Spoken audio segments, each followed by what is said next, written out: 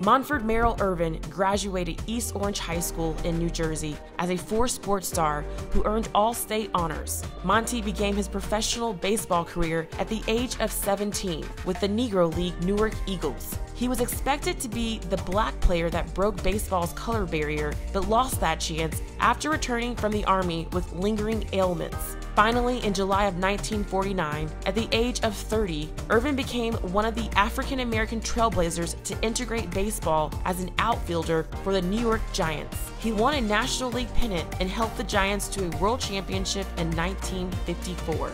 Monte Irvin was elected to the Baseball Hall of Fame in 1973. Celebrating Black history, I'm Megan Triplett.